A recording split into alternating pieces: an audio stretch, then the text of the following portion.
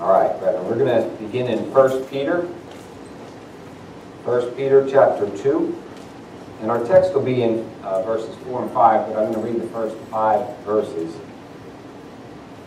1 Peter 2. Wherefore, laying aside all malice and all guile and hypocrisies and envies and all evil speaking, as newborn babes desire the sincere milk of the word, that ye may grow thereby. If so be ye have tasted that the Lord is gracious, to whom coming, as unto a living stone, disallowed indeed of men, but chosen of God and precious, ye also as lively stones are built up a spiritual house, a holy priesthood, to offer up spiritual sacrifices, acceptable to God by Jesus Christ. So, the last time we met in our last week, we saw how the Lord's people lay aside the works of the flesh there that are listed in verse 1. And that is by the power of Christ our Savior, giving us a new heart and a new spirit that desires to walk with the Lord and looking to Him and trusting in His works and not our own works, so that we leave behind those works of the flesh that we were under when we were under the law of sin and of bondage, just under the dominion of those things and under the dominion of the works of the flesh. But God the Father comes and He gives us life, He gives us the Spirit, He washes us in the blood of Jesus Christ so that we're cleansed from our sins in the blood of Christ, our Savior, and we're taught of God that we might know Him, be settled in Christ, and grow in Christ. And so the believer comes to God the Father not in their own works of righteousness, not looking to the things that they do or don't do or what they have done. They're looking to Christ, and they're resting in Him, and they're trusting in Christ, because that's how God accepts us. He accepts us in the person of His Son, Jesus Christ. We come offering not our works, but we come offering the blood of Christ. That is, we trust in the blood of Christ, knowing that that's why Christ came, to put away our sins. So we don't look to anything that we do. Our title is Coming to Christ, and we'll have 2 divisions: why we come to Christ and how we come to Christ. All right, so our first point, why we come to Christ. When we were under the dominion of sin and Satan, we depended on those works of flesh, right? The malice, the guile, the hypocrisy, the envy, the evil speaking, right? Because the law, at that time when we were in our flesh, the law had something to say to us, right? And the law demands a perfect righteousness. It demands perfect righteousness from us, and we must give it in order to be accepted by God. So when we were under that dominion, we realized quickly we can't keep these things. We can't do these things perfectly. So in our flesh, we turn to the natural works, the guile and hypocrisy and malice, all kinds of craft and things like that, that we might convince ourselves and convince others that we did know God. We might have some sort of feeling of satisfaction and acceptance with God by trusting in those works. Right? It's like that story you hear of 2 men coming upon a bear, and they're both trying to run from the bear, and one says, I don't have to outrun the bear, I just have to outrun you. Right? And so that's how we are in the flesh. We're just looking to outrun other people so that we might appear better and convince ourselves that, yeah, I guess I am a Christian because I'm doing better than that guy over there. Those are the things that we look to. And even now, I'm sure it's here, maybe in different ways or in different amounts, but up north, northeast, you see how people hate God. They put God out of their mind and out of their thoughts. As Paul said to the Romans, even as they did not like to retain God in their knowledge, God gave them over to a reprobate mind to do those things which are not convenient. So that now we find ourselves living in those last times, those last days, which Paul called perilous times, where men and women are just outward and bold in their sin and their hatred of God and doing that which pleases their own flesh. They don't even think about the things that at one time they maybe would have had shame over, because they just put God out of their mind and they don't think about the Lord anymore. and whether or not what they're doing is evil or not. But turn over to Romans 6, verse 20. Christ our Savior has to break that power and that dominion that sin and Satan has over us by nature. Right? Before we knew Christ, by nature we were under the power and the dominion of Satan, so that he could just take us and use us at his own will. But Christ must come and deliver us out of that power. So in Romans 6:20, Paul says, "For when ye were the servants of sin, ye were free from righteousness. What fruit had ye then in those things whereof ye are now ashamed? For the end of those things is death." So that as we were laboring and working under the power of the flesh and under sin and of Satan, we did those things that we thought were right or didn't care if they were wrong. We just didn't care. We were spiritually dead. And so Christ comes along, and he, by his power and his grace and his Spirit, gives us life. And he's the one that brings us out from that darkness and out from that dominion of sin and Satan. Paul goes on to ask in Romans 7:1, "Know ye not, brethren, for I speak to them that know the law, how that the law hath dominion over a man as long as he liveth." So by nature, we were under the dominion of the law. But watch now. We'll see how that God himself takes us out from under that dominion, and he brings us under the law of Christ. He brings us to Christ our husband, so that Christ now we're married to Christ, and he bears fruit in us unto God. We couldn't do that in our own flesh. We were dead in trespasses and sins, and we maybe labored and clawed and scratched to bring forth fruit, but we were unable to bring forth any fruit to be pleasing to God. Romans 7:2, "For the woman which hath an husband is bound by the law to her husband, so long as he liveth. But if the husband be dead, she is loosed from the law of her husband. So then, if while her husband liveth she be married to another man, she shall be called an adulteress. If her husband be dead, she is free from that law, so that she is no adulteress, though she be married to another man." Right? So, by nature, either we had no regard for God, or we were religious. We tried by the law to be pleasing and to make ourselves pleasing to God and to do those things that might be accepted of God our Father. Well, we couldn't bring forth anything. The best that we could do was bring forth stinking, rotten, dead fruit, because that's all that the flesh can produce. It can't produce anything that God will accept himself. But God in mercy had determined to save his people. He didn't leave them to themselves, because we know by ourselves, by our own works, we can't please the Father. We can't undo what we've done. We can't clean ourselves up and make ourselves clean of the sin that we've committed against God. But God sent the Son, sent his own Son, Jesus Christ, into the world for the very purpose of putting away our sin, doing for us what we can never do for ourselves, so that Christ is the propitiation for our sins. He is the means of forgiveness that God has provided for his people, so that in Christ, when Christ walked the earth, he fulfilled all righteousness.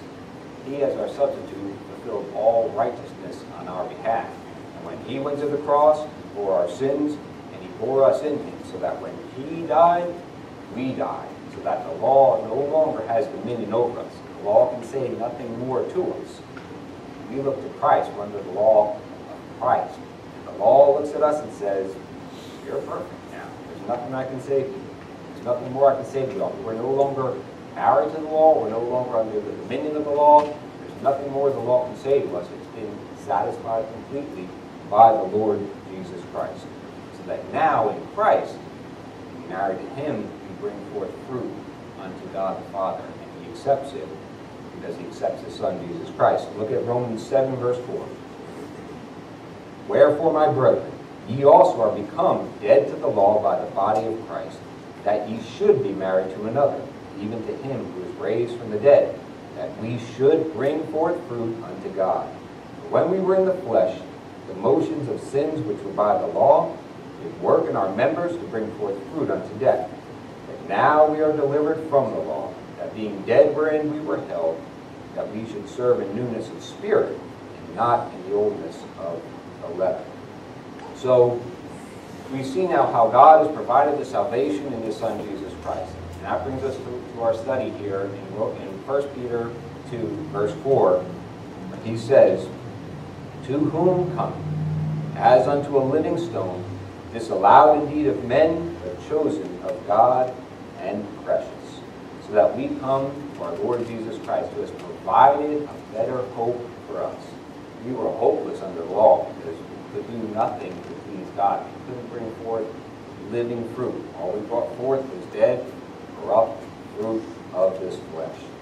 So that it pleased God that in time to send His Son, to bring Him forth, being born of a woman under the law, to fulfill all the law on our behalf, so that the law is now perfectly satisfied and it's been fulfilled in Him. And He being righteous, we being in Him, are perfectly righteous before God, our Father now.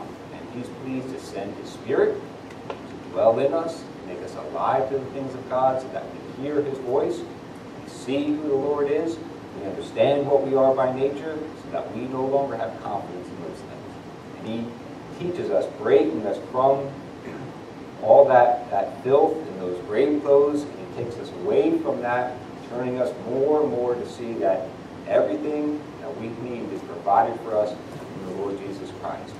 And we rest in Him, rest in Him, rest in Him. And that's why He sends us the gospel, that we might hear it over and over and over again, because that's what we need. That's where we're fed. We are fed Christ.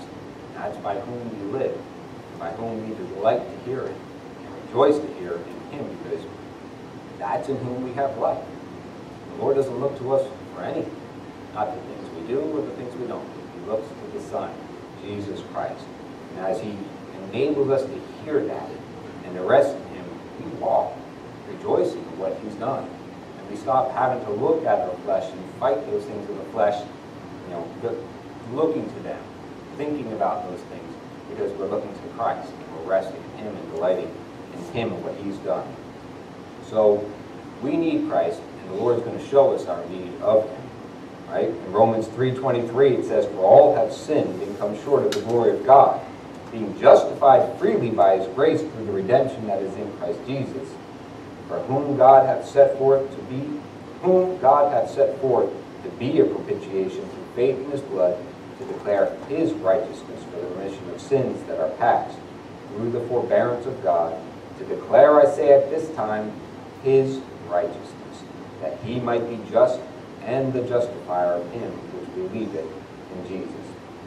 So our Lord brings us to the Savior, to behold Him, that He is sufficient for all our needs, and He breaks us of that dead letter religion, which is always looking back to self, right? When you were just dead in religion, you were always looking back to something that you could find some comfort in, right? Either the date that you gave your heart to Jesus, or remembering some verse that hit you with power in particular one special day, or some experience that you had.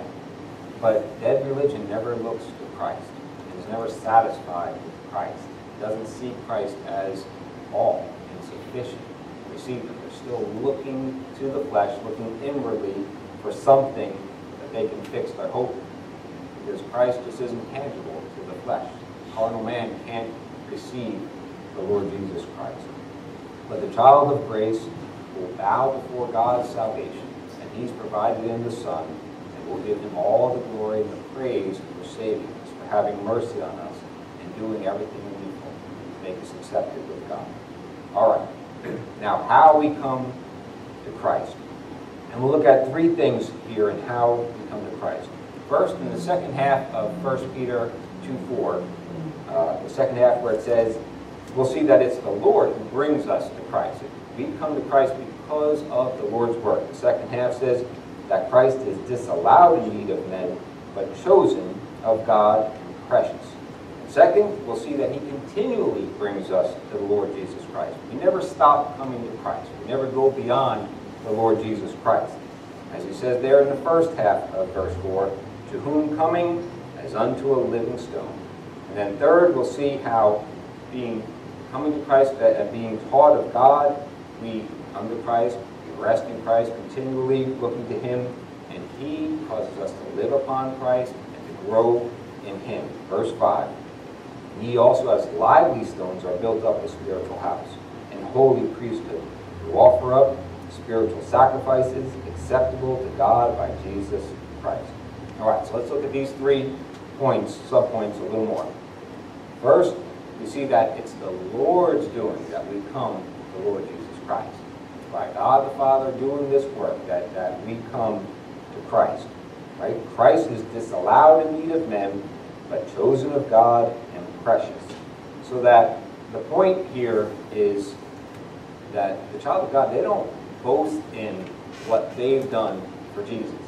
The world boasts in their faith and how they believed in Christ and how all this opposition was against them, and yet they trusted Christ and they believed in Christ, and it's all about what they've done, and they're looking to how tightly they're holding on to Christ and what they're doing for the Lord Jesus Christ, because that's where they believe they are blessed, that it's in their faith and what they've produced and how well they're believing in the Lord Jesus Christ. So when you hear someone talking about their faith and what they've done, they're a liar. They don't know the Lord Jesus Christ, because the child of God doesn't talk like that. They may talk like that for a time, but God is going to break them of that and deliver them of that to see that, all right, it's not me. This isn't of me. Everything is of Christ. Everything I have is of the Lord Jesus Christ, so that He'll bring His child to see even their very faith is the gift of the Lord Jesus Christ. So, and we see that it's not of us. Look at 1 Peter 2:9. We see that it's God doing the work. But ye are a chosen generation, a royal priesthood, and holy nation, a peculiar people, that ye should show forth the praises of Him who hath called you out of darkness into His marvelous light. In darkness is where the Lord finds all His people. None of us can boast of having come out of the darkness, been standing in the light when God found us. You're either found in darkness or you're not found at all. None of us gets ourselves out of that darkness. The Lord Jesus Christ was sent into this world to save sinners, to save His people out of the darkness that we're in by nature. As Zechariah prophesied of Christ in Luke chapter 1, verses 78 and 79, he said, through the tender mercy of our God, whereby the dayspring from on high hath visited us, to give light to them that sit in darkness, and in the shadow of death, to guide our feet into the way of peace. So if you're not sitting in the shadow of darkness, you're never going to see Christ. Because Christ comes to sinners who are sitting in darkness. He delivers His people out of darkness. There's none for whom Christ died that got themselves out of the darkness first, that cleaned themselves up and made themselves so that they can be accepted of God. You're either saved completely of Christ, or you're not saved at all. It's either by Christ, but never by your flesh. So men in darkness, though, they don't know or understand the depth of their darkness, the depth of the sin that they're in. We don't understand these things until the Lord reveals them to us.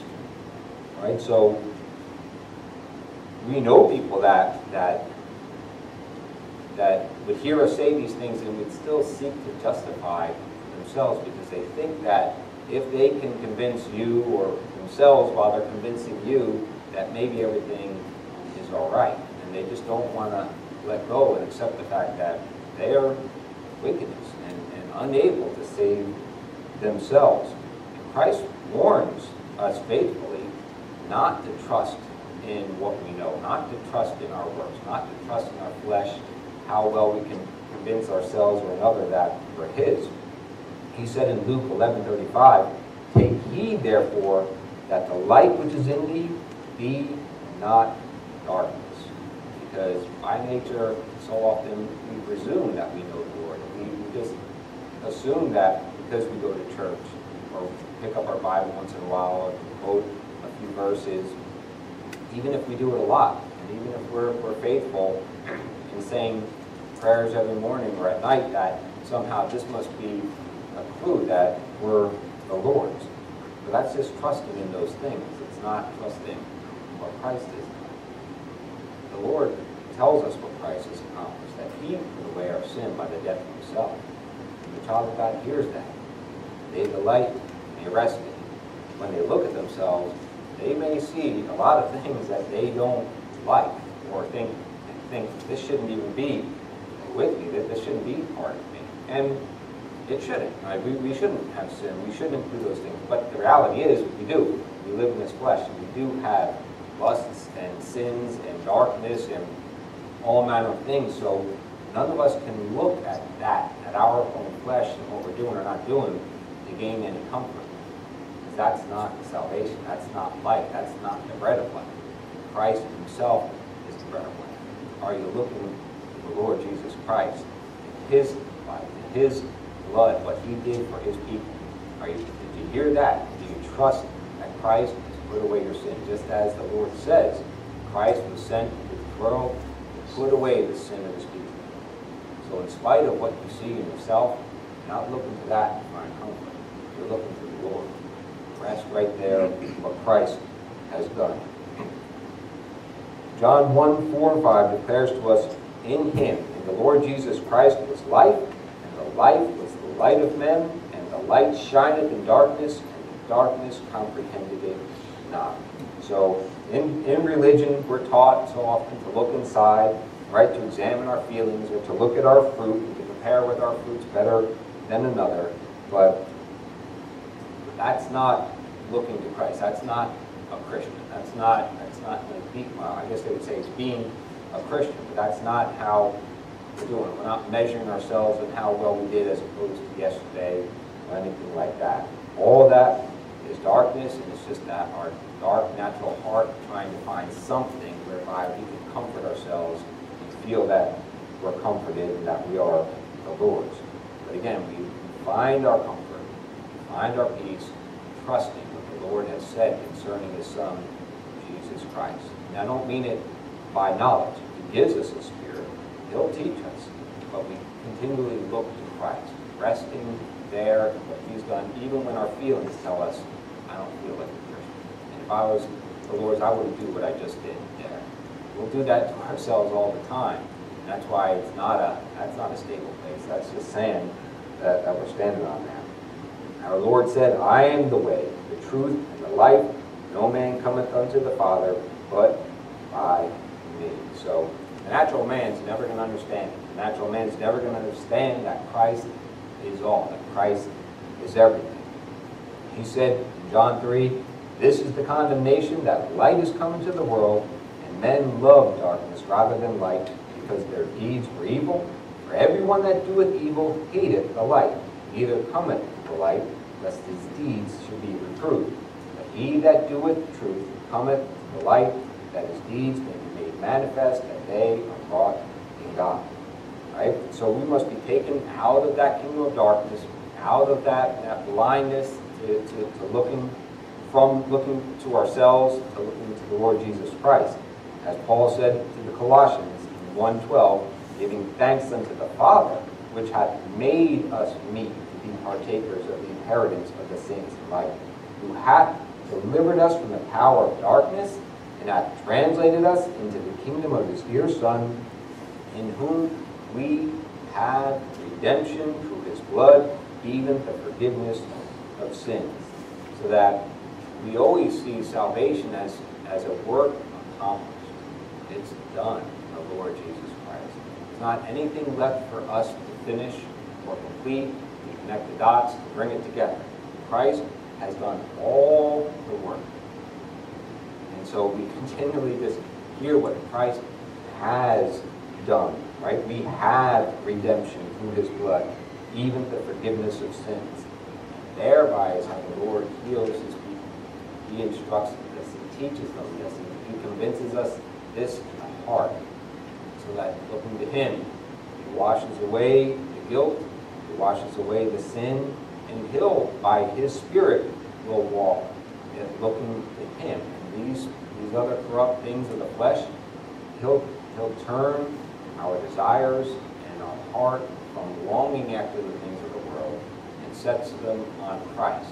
Because we see how unprofitable we are when we sin. We see how, that once we sin, our mind is on the guilt and the corruption that's in our flesh, and now we see I'm not even able to serve my brethren. That's all I'm thinking about is what a wicked man I am. And then we're unprofitable. So it's not that we're doing those things to save ourselves, but because we don't want to walk in that way. The Lord turns us from that. And we want to be profitable. We want our hearts and our minds to be set on Christ, because that's when we're free, not worrying about looking to the things of the flesh, and we're thinking about Christ and how we might be able to serve our brethren, be a help to them rather than just thinking of ourselves. Paul told the Ephesians in 5:8, "For ye were sometimes darkness, but now are ye light in the Lord. Walk as children of light."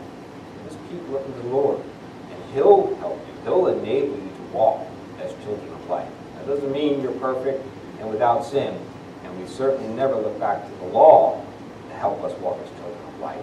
That's the quickest way to get back to being a child of darkness, because that's when you're going to resort to those works of the flesh. That's when you're going to resort to being tricky and crafty and hiding your sin and using guile and hypocrisy and malice and things like that. The law is just going to lead you right back to the works of the flesh. We look to Christ, resting that He's done the work, and when we sin, we confess it to the Lord. We ask Him for forgiveness, and we rest right there in Him, trusting Him. Right? 1 John 1:6-9 says, "If we say that we have fellowship with Him and walk in darkness, we lie and do not the truth. But if we walk in the light, as He is in the light, we have fellowship one with another. And the blood of Jesus Christ, His Son, cleanseth us from all sin. If we say that we have no sin, we deceive ourselves, and the truth is not in us. If we confess our sins, He is faithful and just to forgive us our sins and to cleanse us from all unrighteousness." So, together we're walking in light with one another, because we're confessing, in my flesh, I'm a wild, dead dog sinner. There's nothing good in me. I'm not hiding that from you, and you're not hiding it from me. We're all here confessing we are sinners, in need of the grace that God has provided in His Son, Jesus Christ. And so we're walking in that light together, because that's what God has shown us. The law has pronounced us guilty. There's nothing good in me. There's nothing good in you. We're trusting in the Lord. And so that's how we're walking in light.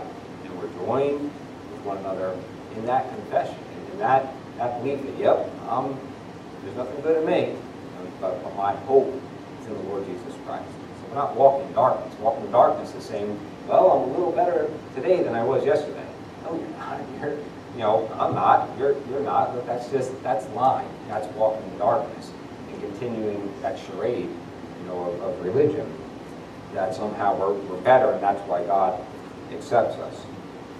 Now, second, He brings us continually to Christ. We never stop coming to Christ. We never graduate or go above or beyond the Lord Jesus Christ. We always need the Lord Jesus Christ.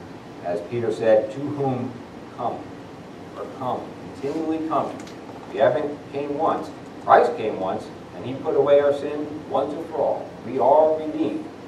But we continually come to Christ. We never stop coming to Him as unto a living stone. So that Christ is the believer's life.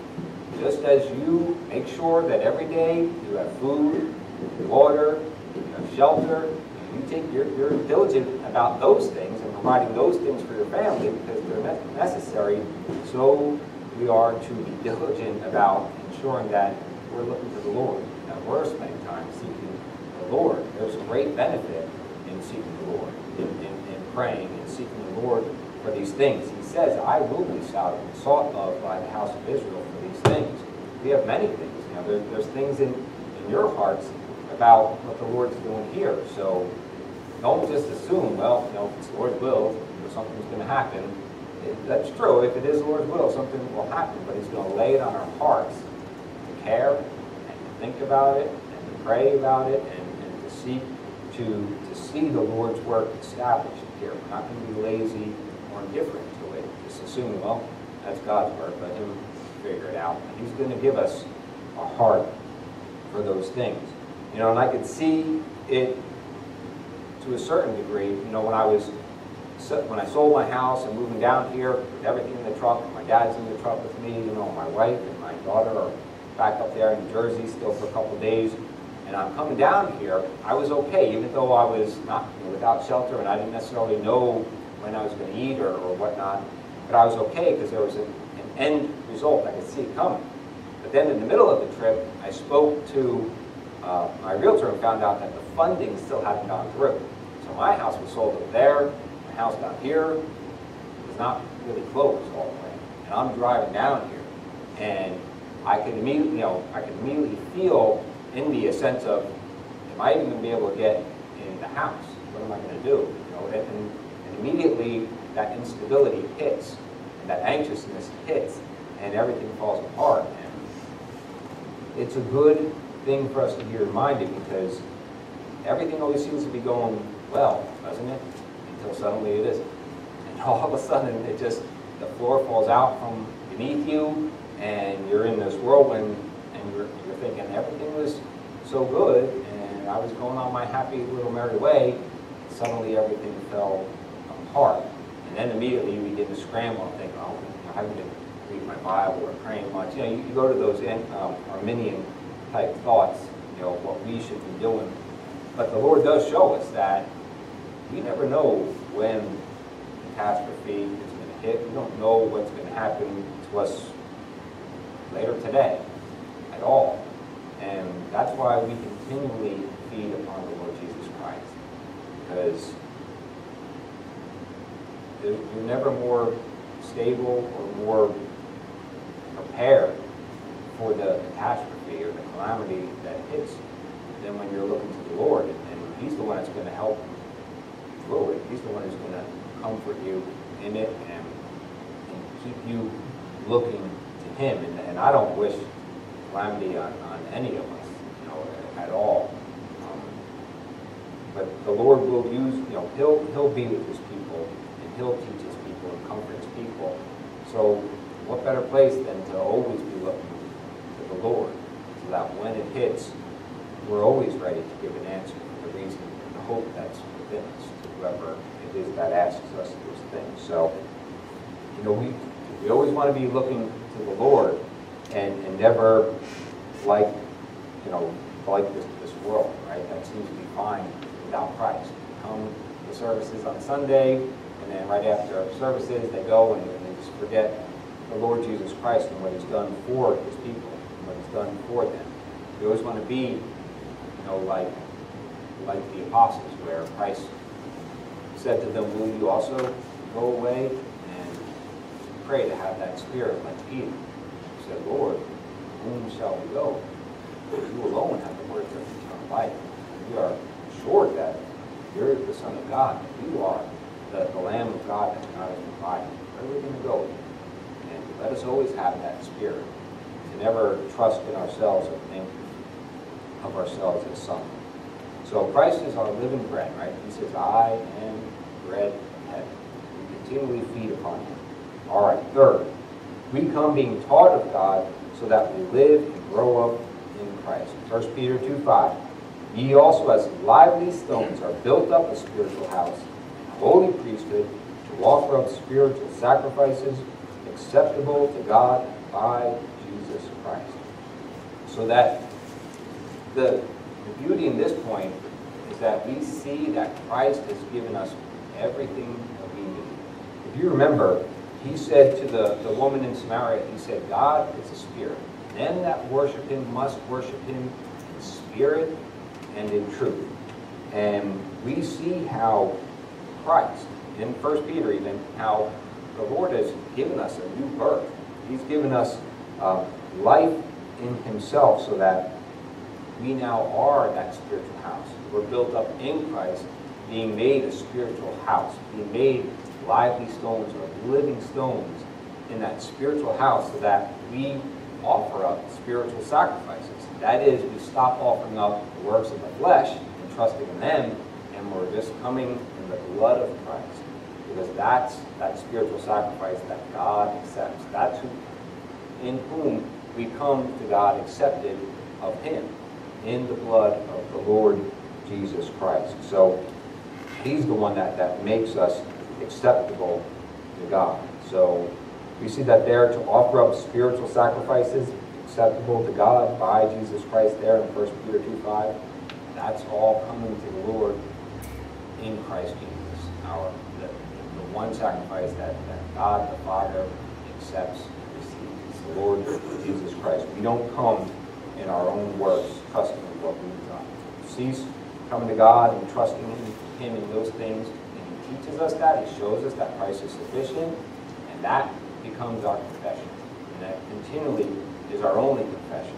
Stop talking about us, and we just talk about what Christ has accomplished, that he has redeemed us, has put away our sins. So ask yourselves, is Christ precious to you? Is Christ precious to you? He's precious to the Father. That's what God himself said. He's disallowed indeed of men, but chosen of God and precious. God counts Christ precious.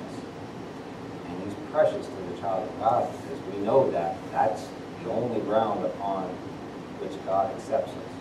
He only receives us in his Son, Jesus Christ.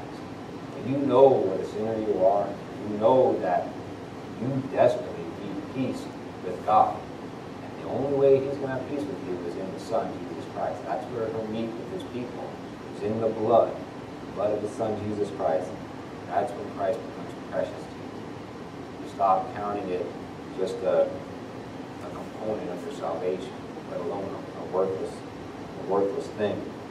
So Christ is made precious to us. He's our life. He's our all. To whom coming continually.